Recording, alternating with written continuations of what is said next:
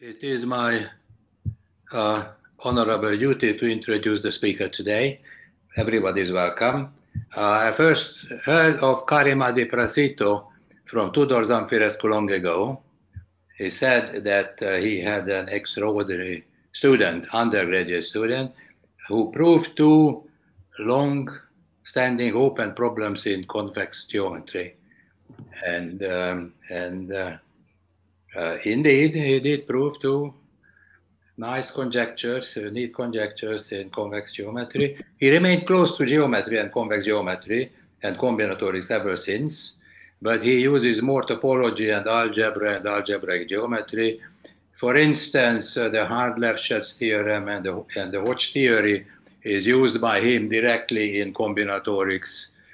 And he is able to conjecture and prove, and whatever he touches, he is able to prove something about it. I was asked a couple of times to write a letter of recommendation for him to various universities. I will not name them. And I wrote a very short letter saying that he is an extraordinarily talented and hardworking young mathematician, and every department should be happy to have him. And some places that was sufficient. At some places they needed more information. So here is for you, Karim Adiprasito, for the EMS prize lecture. Karim, go ahead. Thank you. All right, so thank you very much for the introduction. Let me just share my screen. So I first have to apologize. Imre said very nice things about my ability to solve problems. Unfortunately, my tablet broke on the way, so this I was not able to solve. So the talk was supposed to contain some parts that I write onto the slides. It doesn't work. I will try to compensate by speaking about it. What I want to talk about is essentially the some very cool applications of Lefschetz theory, which is something coming from algebraic geometry. It is a field of theorems. It's a collection of theorems from algebraic geometry to combinatorics. But the way that we will tackle this in the end is that it will turn out that the methods from algebraic geometry or the theorems from algebraic geometry that we have will not be enough. So what we have to do is actually first reduce the problem to an algebraic geometry problem. And then it turns out that we actually have to use, in the end, again, combinatorics to solve the algebraic geometry, the algebraic geometry problem that we reduced it to. And this is the topic of the talk. And here's the very innocent start.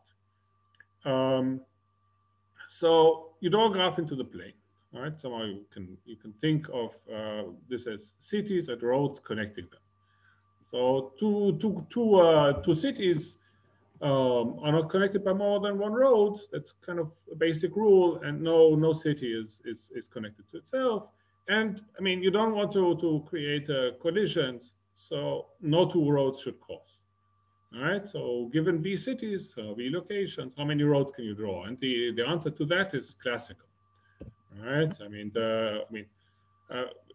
that's not quite the precise. I mean, you can improve this bound a little bit by an additive error, but that's essentially it. So the number of roads E, YE for edges is at most 3 times V, where V is the number of vertices. So in other words, what I'm saying here is a planar graph, right, that has no double edges and no loops, does not have cannot have too many edges. Exactly, it's at most linear one.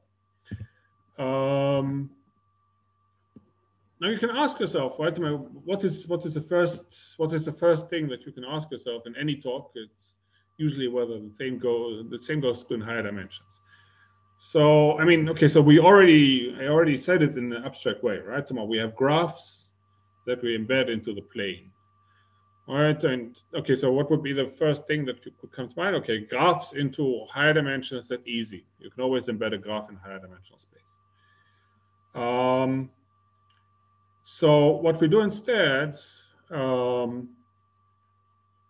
is, well, okay, so we have higher dimensional complexes, so, or combinatorialists sometimes talk about hypergraphs. So a hypergraph really is okay. So I mean, let's talk about simplicial complexes. Simplicial complex is really just a connection. It's really just a collection of higher dimensional simplices, such that every two simplices again shares a simplex, or it's a downclosed set of the power of the power set of some finite set. That's it. All right. And now we can again ask, well, does this embed into Euclidean space? All right, so you can ask a two-dimensional complex, does it embed into R3? And you already see that if you draw too many triangles, that won't work. So that's a good question. It turns out that the question into R3 is not the right one, because essentially there are local obstructions and there are global obstructions. And essentially the problem in R3 you can reduce it to a planar one, and then it's not so interesting. The first interesting case of this problem is embedding it into 2K space. So in this case, a K-dimensional complex into 2K space, or a two-dimensional complex into 4 space. Right? And then you expect, like in general position, if you have these things in general position, now I have to compensate for the lack of being able to draw. Well, you expect that somehow the two-dimensional faces, they intersect transversally. So they would intersect in points. All right. So if they, okay, so that's already good. So now how many can I expect? So it turns out that this question is rather hard. One of the reasons it is hard is that in the plane, right, if I have a graph in the plane, then I can always add edges and edges and edges and edges until I am a triangulation, until every bounded face, or until every face is essentially a triangle. I mean, we can also speak of the face at infinity, it should be a triangle. So this is a monotone process, and then I only added edges. I did not affect the number of vertices. And now I can use just Euler formula, which is why Euler was able to prove it. But in high dimensional space, we cannot do that. We cannot just add triangles monotonically until, I mean there's no chance of getting a cellulation of 4 spaces this way. There's not even a chance of getting a 2-skeleton of a cellulation of 4 space. By the way, I mean, so I will not be able to draw, so ask questions at any point in time. I don't actually know whether that's possible. All right, so the answer, well, with the slight caveat, is that we now know that the bound is indeed linear. So the number of k-dimensional faces of this complex is at most k plus 2 times the number of k minus 1 dimensional faces. All right, so I mean, this is okay. So this is provided the embedding is PL, so it's a piecewise linear map.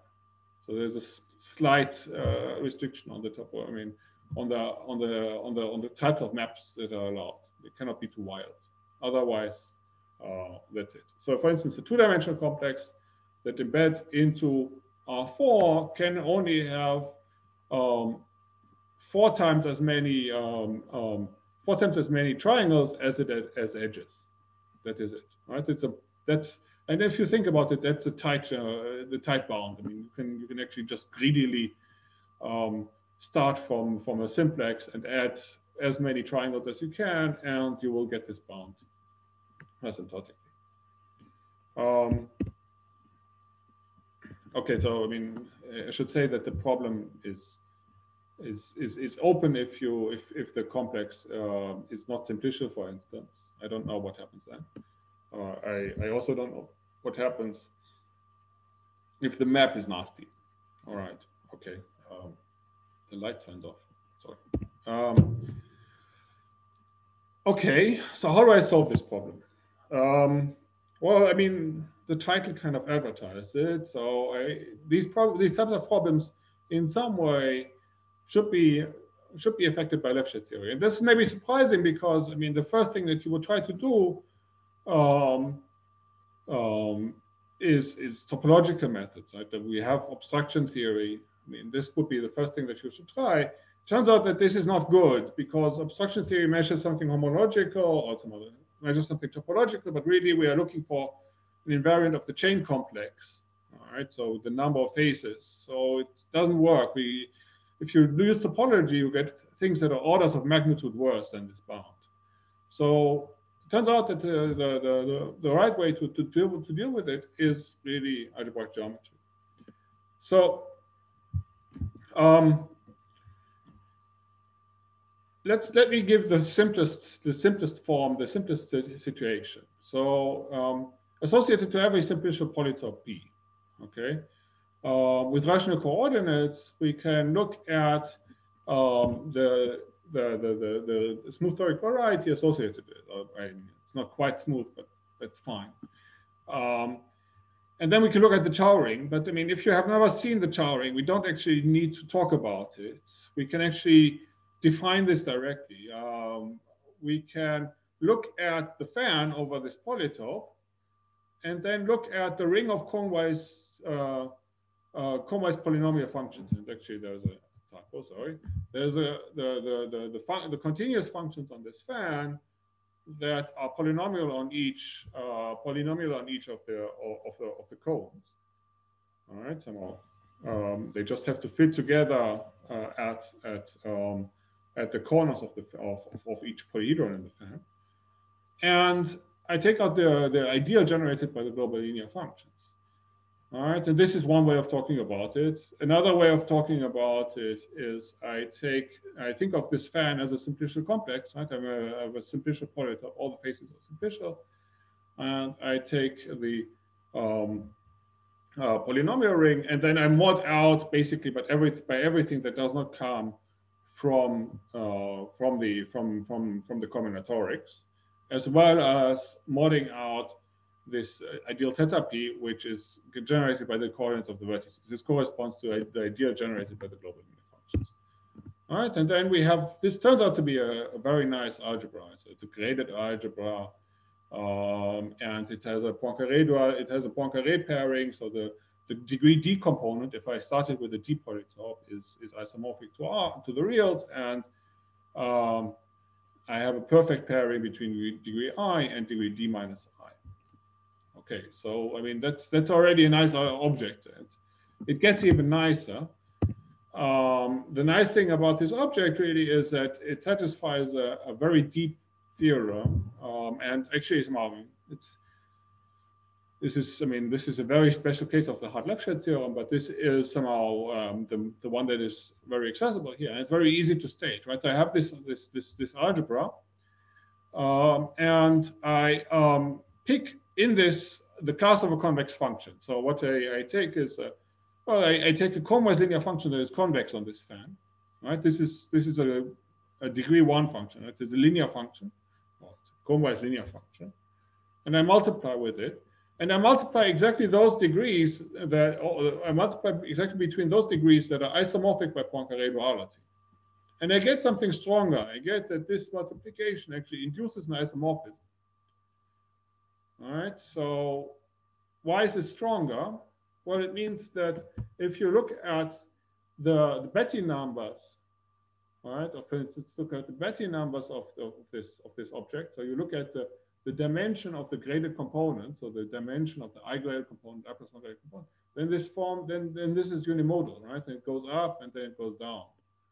Right? This is not something true for any Poincaré duality algebra. For instance, if you just take the cohomology ring of a sphere, right? That's also Poincaré duality, but it doesn't satisfy this unimodality. So it in particular cannot come from a Lefschetz theorem because, well, I mean, I have a 1 at the beginning and I have a 1 at the end, but nothing in between. It's not unimodal. And it turns out that for a general simplicial homology sphere, the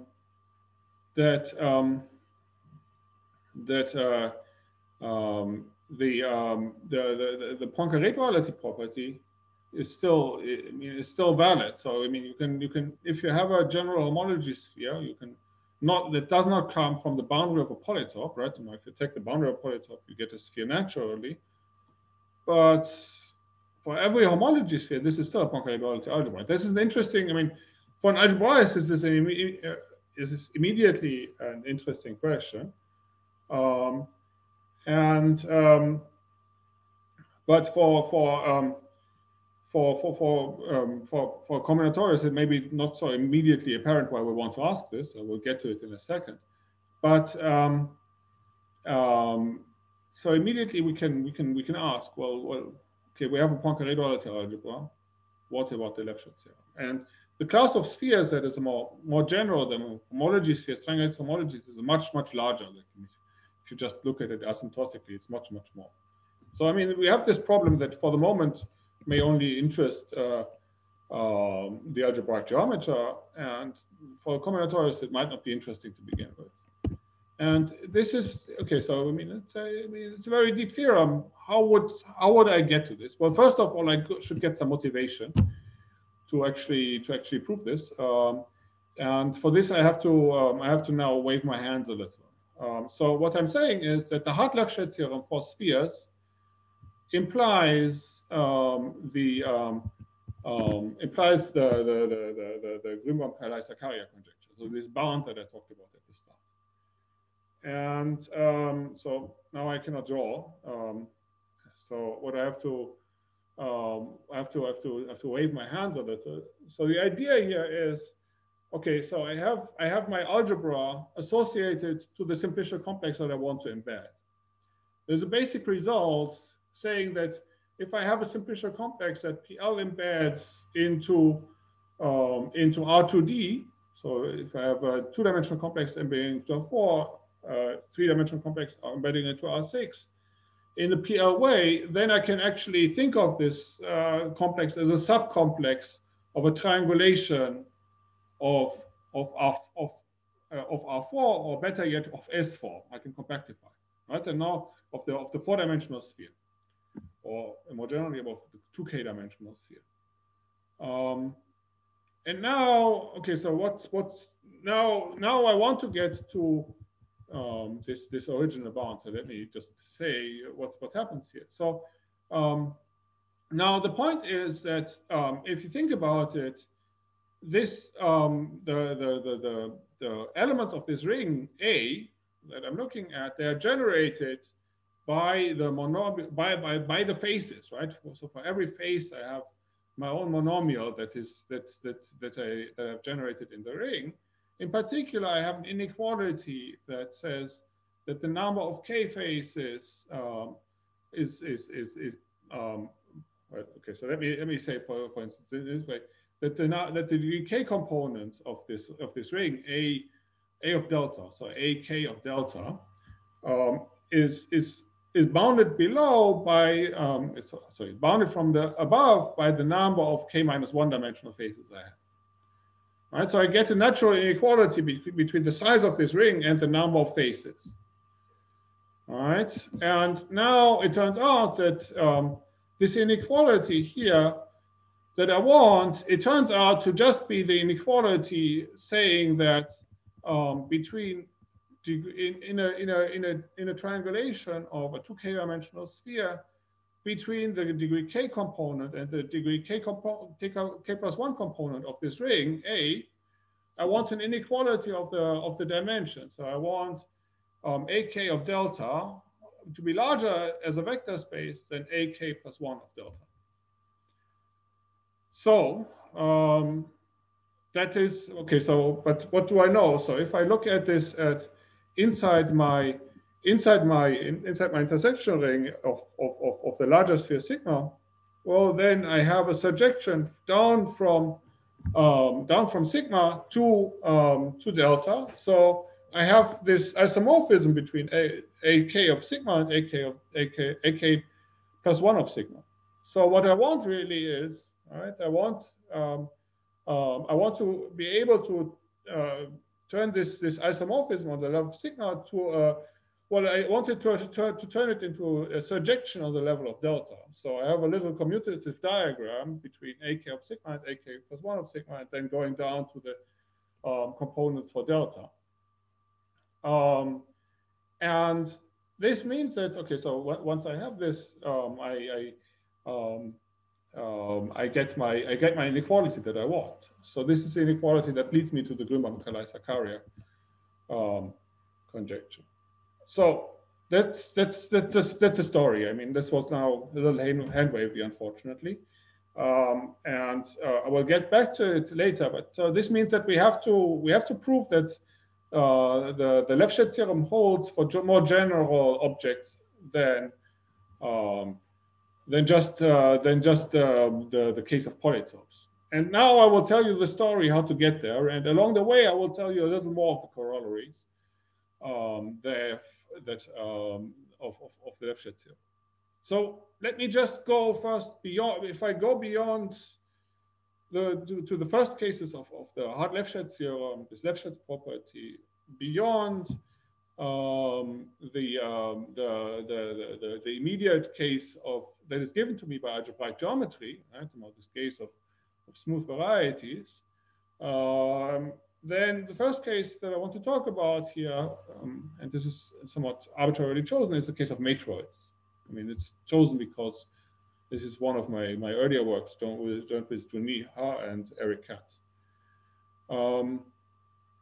So again, there's a notion of matroids. Matroids generalize arrangements, all right? And what I can do with an arrangement is I can compactify the complement of an arrangement in a nice way, and I can look at this as a variety, and I can look at this Chow ring again, and denoted by A of this array. The Chow ring of the arrangement will just again be noted by A, just for a linear ring. I can do this again more generally for matroids, and now you will see the similarities. So an example for a non-trivial matroid, well, I could just take, I could just start somehow with the nicest matroid, which is just a Boolean lattice. All right, so I could, and now what I take is I take the polynomial ring generated by each of the subsets of the ground set. So I will actually not take all of them. I just will take the proper ones. So I will not take the total set, and I will not take the empty set. Okay, so now I have a polynomial ring, and now what I want to encode the Boolean lattice in the ring in the end. So what I do is I basically mod out everything that does not come from the lattice structure. So I basically, what I mod out is all the monomials that are not comparable. Okay, so I take out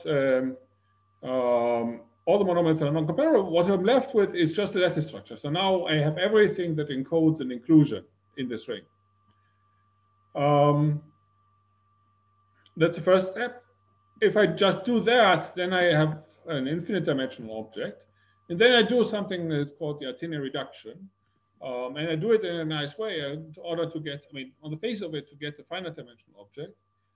More complicatedly, what this is about is that what I now do is I want to get at this object of the Boolean lattice, but I don't want to distinguish the atoms. So what I do is I basically say, okay, so there's a natural symmetry, right? I want to exchange every two of the elements of the ground set. I don't care which is which. So I mod out some linear relations that basically encode just that.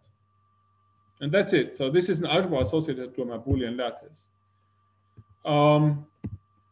And now this is my Boolean lattice. And now what I can do is I can take, for any nice sublattice of this Boolean lattice, I can take out all the elements, all the subsets that are not inside my lattice, right? I can also, right, this will be some subset of the power set, so some subset of the Boolean lattice. I take those out, right? I quotient out by those, and I get a smaller ring.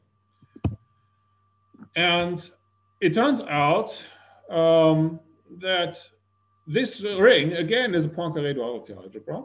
That is not hard to show. And that it satisfies the Hart-Lefschetz theorem and the Hodge-Riemann relations. Okay, so the Hodge-Riemann relations say something. The Hart-Lefschetz theorem says something about this isomorphism between the degrees, and the Hodge-Riemann relation says something about the signature of this bilinear form. All right, so what's the use of that? Well, one of the uses of that, of the Hodge-Riemann relations in particular, is that what we get here is a nice statement about the characteristic polynomial of the matroid. So the characteristic polynomial of a matroid, that is, essentially you should think of it, if you have never seen this before, let me give you two intuitions. So if the matroid comes from an arrangement over the complex numbers, then you can look at the Betti numbers of the complement. Right, so this is one way, and because the Betti numbers are exactly the coefficients of this characteristic polynomial up to sign, but that doesn't matter so much. Now, an alternative way of thinking about this is if your matroid comes from a graph, so then the characteristic polynomial is really just the chromatic polynomial up to some trivial factor. So the chromatic polynomial is just you count the number of colorings of your graph with n colors, and then, okay, so it turns out that this is a polynomial in n. That's not hard to prove. You look at the coefficients of that, and the result is that the coefficients form a log concave sequence. All right, that's a corollary. How do I prove that? And this will tell me later how to. I mean, this will be a stepping stone on how to prove the Grünbaum-Kalai-Zakaria conjecture later. So the idea goes back to McMullen, which actually, I mean, Imre is no longer visible, but I mean, until recently, Imre and Peter McMullen, they used to be at the same university. I don't know whether Peter still shows up, but I mean, this is his idea. Sometimes he does. Sometimes he does. Thank you, Imre. So I have on this ring associated to a matroid, I can look at this. I can look at the degree 1 component, and now I can look at the cone of or the subset of the degree 1 component, whose coefficients are given by submodular functions. And this is what is called the Neff cone. And now what I can do with this Neff cone, well, I can ask, well, I mean, okay, so this gives me a notion of convexity at least, right? Somehow, notice that somehow here, again, there's no notion of convexity, but I have this mysterious cone of submodular functions. And now, how does it work? So it turns out that there are two steps to proving this, to proving the Lefschetz theorem and the Hodge-Riemann relations, and they kind of intertwine. It turns out that the Hodge-Riemann relations in codimension 1, so for matroids of a lower rank, or for graphs of a lower rank, right, with a smaller, strictly smaller spanning tree, the Hodge-Riemann relations imply the Hart-Lefschetz theorem. All right, and then what is the second step? Well, the Hart-Lefschetz theorem. Then it turns out, what does it mean? What does it mean to have the Hart-Lefschetz theorem? Well, it means that if you have the Hart-Lefschetz theorem already, then the signature can never degenerate. It can never. I mean, there can never be a flip, right? Because for the signature to change, right? Some of the Hodge-Riemann relations, they say something about the signature, and for the signature to change, it must be 0 at some point by just intermediate value theorem, right? So what I have to do is, okay, so I have to prove the Hodge-Riemann relations for one special case that I want, and then I have to kind of gradually deform for the Hodge-Riemann relations from the case I have to the case I want, and prove that because the Hart-Lefschetz that is preserved along these moves, this is given to me automatically by this induction, and that's it. That's the idea of McMullen. It's beautiful, and it gives like, I mean, I mean, he did not. I mean, he did not see this initially as proving something more general than the algebraic geometers knew how to prove or knew to prove. But this is really his method. So he originally just gave a new combinatorial proof of this Hartleb-Schett theorem in the case of toric varieties. But I mean, that's really how you should see it. It's something. It's a marvelous tool to do something more general. Now, what is the next step? All right. So now I have this Hartleb-Schett theorem for this case of matroids, but there's still this notion of orientation, of positivity. This is given to me in this case by the submodular functions.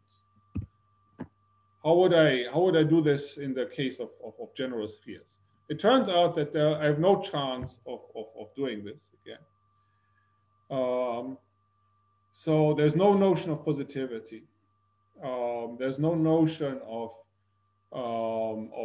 convexity, of submodularity that I can use reasonably to prove this again. So what can I do? Well, I mean, so instead of asking for orientation of positivity or anything like that, or what I can do instead is I can look for derangements. I can look for general position. So here's the statement. So I take any simplicial homology sphere, and actually, I mean, okay, so we don't actually need the PL here, but I mean the proof I wanted to sketch works for the PL case. So I mean there are different proofs of different generality. What I will do is I take a choice of sufficiently generic linear forms, and I want to, okay, so now I just have generic replacing my geometry, okay? And I have a generic element in degree 1. Then I want to still have my isomorphism between degree I and degree T minus I. So how do I do that? Well, okay, so that's okay. So there's no longer positivity. So I need something to replace my my Lefschetz my Hodge-Riemann relations with it somehow encoded something about the signature, right? The signature we really don't have any longer. There's no longer any signature. So what I do is, okay, so I replace this with something, and what I replace this with is what I call the Hall-Laman relations. This is another. I mean, these are two combinatorials. I will explain how their names enter in a few minutes. But the idea is, okay, so I no longer have signature. I no longer can say something about the signature on subspaces. So what I do instead, I look at the same Hodge-Riemann bilinear form. So this bilinear form that connects that connects the degree I with the degree I and gives me some number. And what I want to say is that this does not degenerate when I restrict to subspaces. So this quadratic form should never degenerate when looking at any subspace. So now this will be my replacement for positivity. So instead of having some sign, I just don't degenerate. So that's kind of, I mean, at first sight, it sounds like a very wild proposition to even look at this. We will see that this is somehow central, and this is related to a linear algebra version of whole marriage theorem on one hand, and the Laman rigidity theorem on the other hand. It's kind of, I mean, it will explain what this means. Whole marriage theorem, probably many people know. The Laman rigidity theorem is something that is maybe a little more obscure, but I will explain it. All right, so this is my proposal, and this in the end works.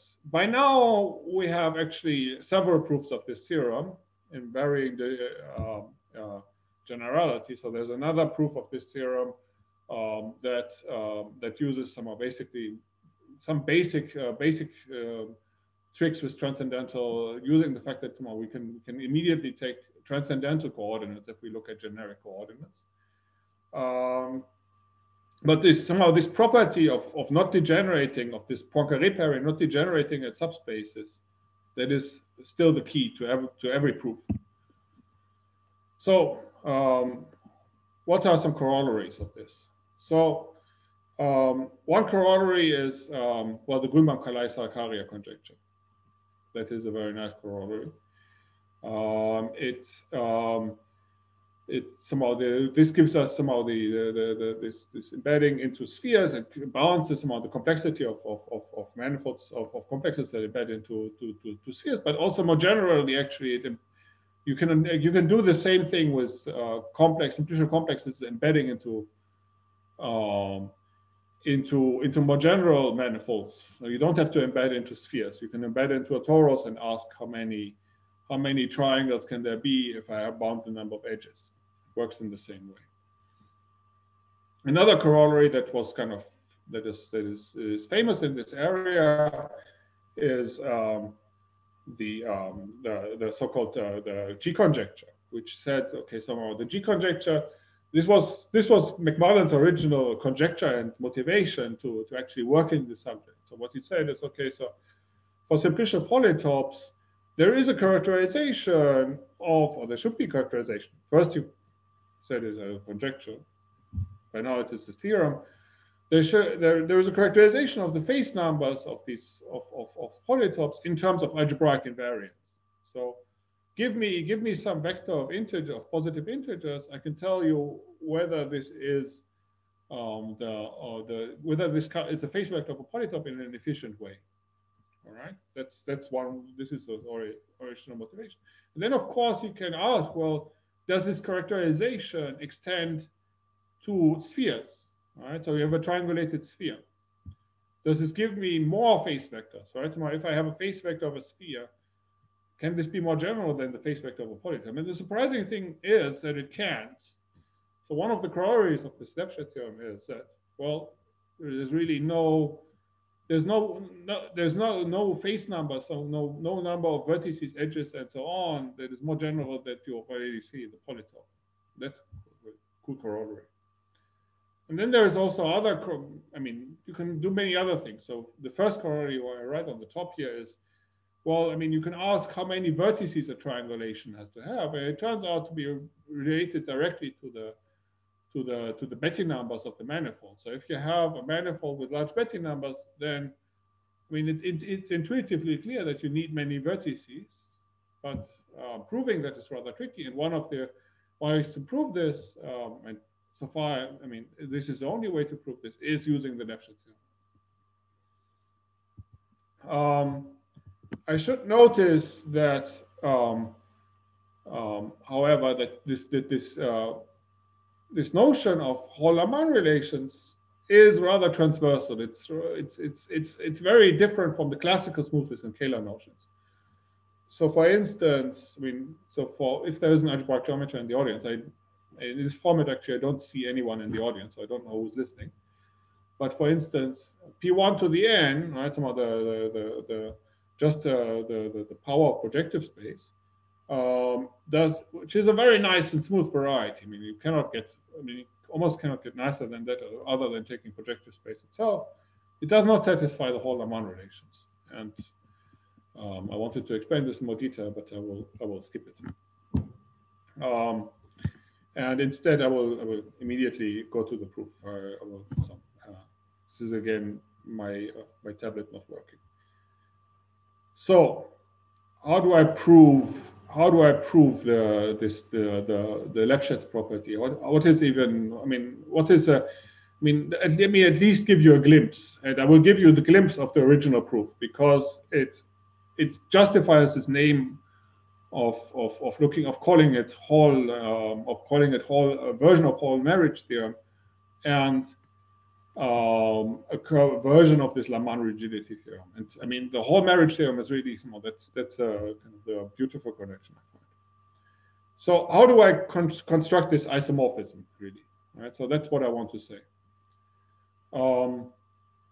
And here's the beautiful lemma. So essentially, I mean, I did not know when I proved this lemma, or when I needed this lemma, that this is essentially a lemma due to Kronecker. So let me explain my perspective before I explain before I go into the relevance of this theorem. So when you prove, I mean, okay, so when you prove Hall marriage theorem, so let me remind you, Hall marriage theorem, it says, so you have a family, you have some boys, and you have some number of girls, and then you have a relation between them that is expanding. So this is somehow the acceptable partner relation. Right? So given a number of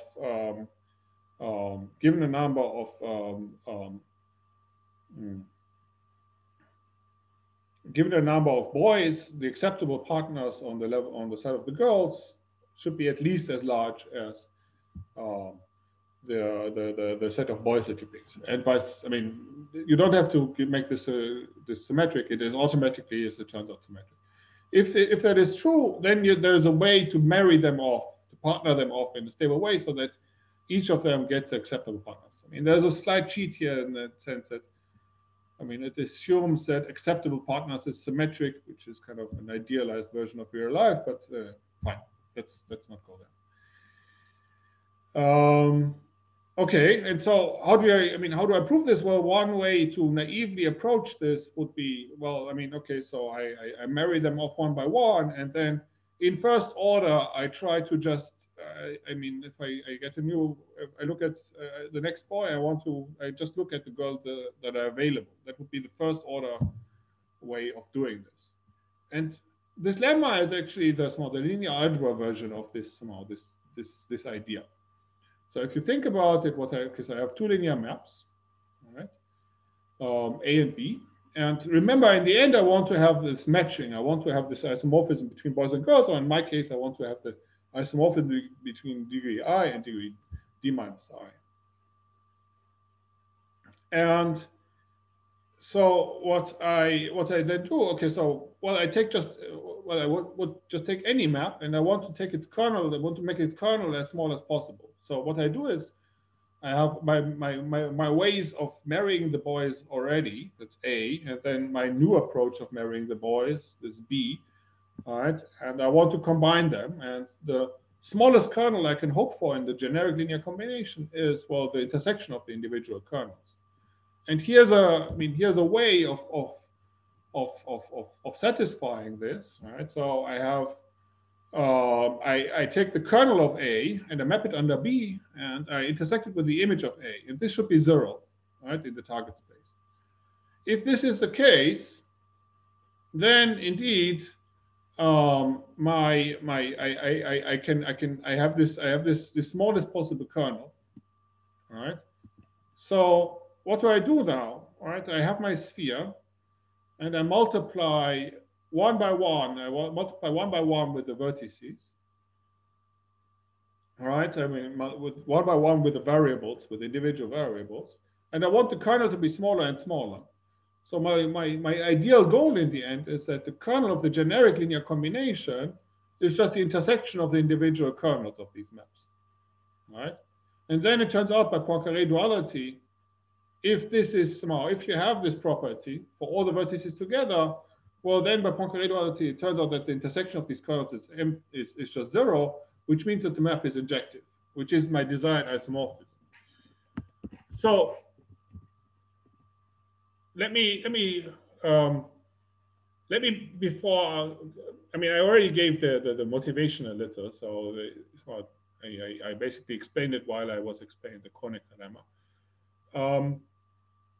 But let me not go to the motivation of the Laman yet, but let me just explain why this.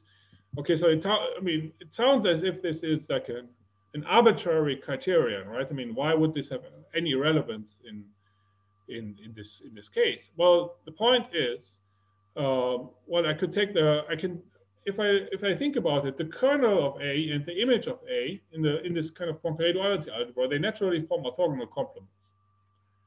All right. So now I pull back. I I multiply with B. Okay, so now they live essentially in the both in the image. I can intersect everything with the image of A. Sorry, can intersect everything with the image of B, right? If they intersect, they must intersect in the image of B.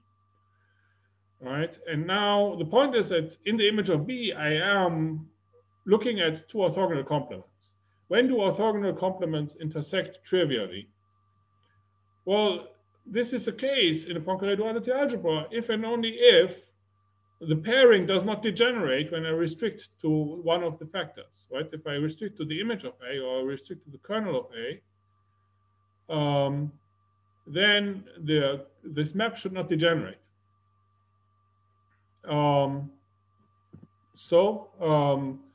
This explains, okay, so this explains why this linear algebra, this non-degeneracy at subspaces condition that I looked at in the Hall-Laman relations, that this is really the right way to propose this, to formulate this expanding condition that we have in the combinatorial case of the Hall-Laman relations, because this will give me the possibility to, in each case, to just marry off the boys in first order. And that's it. And this is Karim, yes? Your time is almost up. Okay. So no time left for questions. We have, I think, two more minutes or 3 more minutes from the whole. I think okay. Let me just skip that. Then there's another. Okay, so I explained to you how to get from the Hall-Laman relations from the Hall-Laman relations. I explained to you how to get to the Lefschetz property. Let me not go and explain the other direction, because I mean it's a little more technical. It needs a little more geometric topology. Let me just close by saying that if you want like the 12-hour version of what I just talked about, I recently gave the Adama lectures at EIHS about this topic. I mean, you can always read the paper, but then you can just also watch the YouTube videos of that. And let me just close with that. And thank you for your attention. This actually already happened. So.